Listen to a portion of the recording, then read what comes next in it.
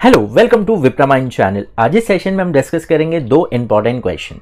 The first is why a raise to 0 equals to 1 and the second one is what is 0 raise to 0 equals to. आपने exponent and power chapter में ये rule हमेशा पढ़ा होगा that any number raise to 0 equals to 1। Generally हम उसको a raise to 0 equals to 1 represent करते हैं।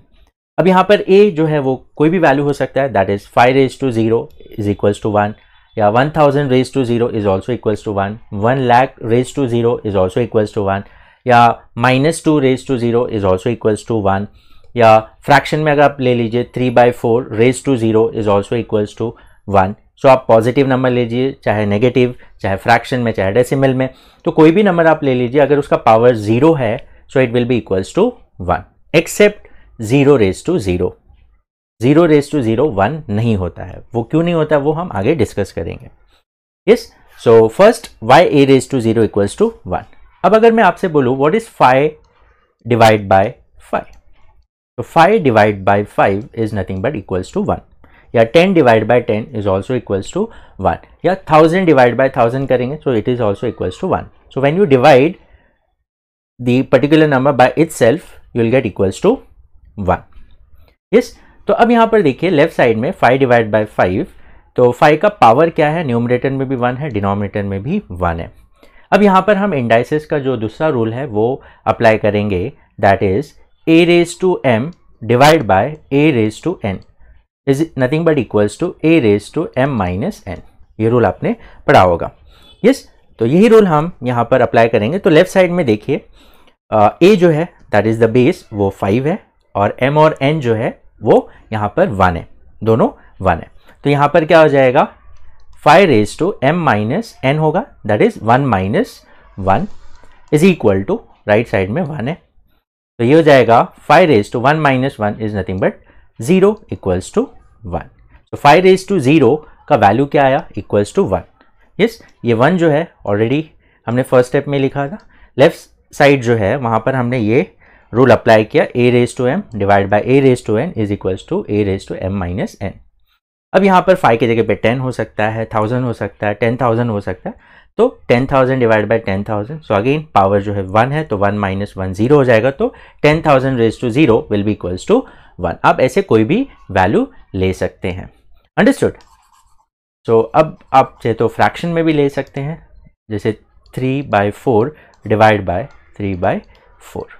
अब यहाँ पर इसका पावर जो है first of all 3/4 divide by 3/4 will be equals to 1।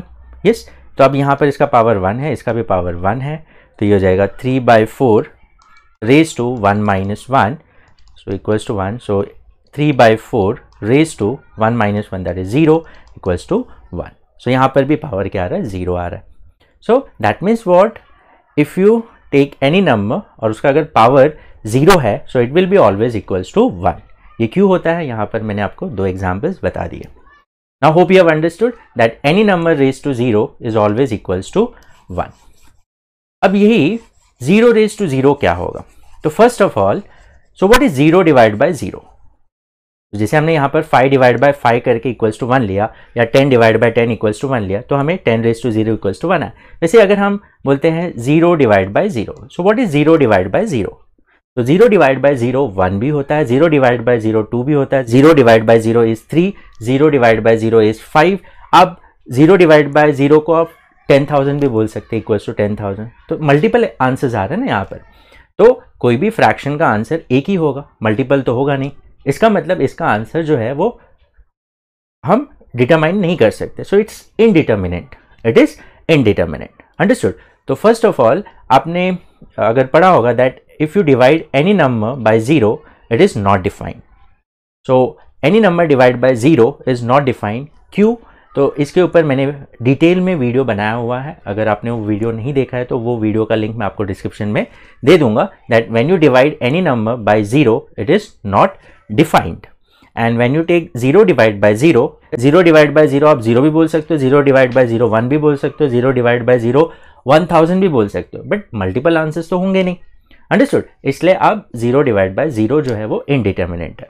तो यहाँ पर ऑब्वियस है, अगर 0 डिवाइड बाय 0 आप नहीं कर सकते हो तो 0 रेज टू 0 आएगा ही नहीं, understood. So it is also not defined, it's indeterminate. Understood, it is indeterminate. तो 0 रेज टू 0 कभी भी 1 नहीं होगा। तो डिवीजन बाय 0 के ऊपर मैंने डिटेल वीडियो बनाया हुआ है, आप वो वीडियो देख लीजिए। तो आपको डिवीजन बाय 0 क्या होता है, एनी नंबर डिवाइड बाय 0 क्या होता है, या 0 डिवाइड बाय 0 क्या होता है, वो मैंने वहाँ पर डिटेल में एक्सप्लेन किया हुआ है। So hope you have understood both this questions, आपको इसका कॉन्सेप्ट समझ में आ गया। सो होप आगे से आपको कन्फ्यूजन नहीं होगा। तो hope this video was helpful for you. और भी वीडियोज़ के लिंक मैं आपको एंड स्क्रीन में दे देता हूँ, आप वो सारे वीडियोज़ देखिए। बहुत सारे ट्रिक्स हमने डिस्कस किया हुआ है हमारे चैनल पे, अगर आपने वो वीडियोज़ नहीं देखा है so please see that videos. So we'll meet in the next session. Till then, take care. Bye bye.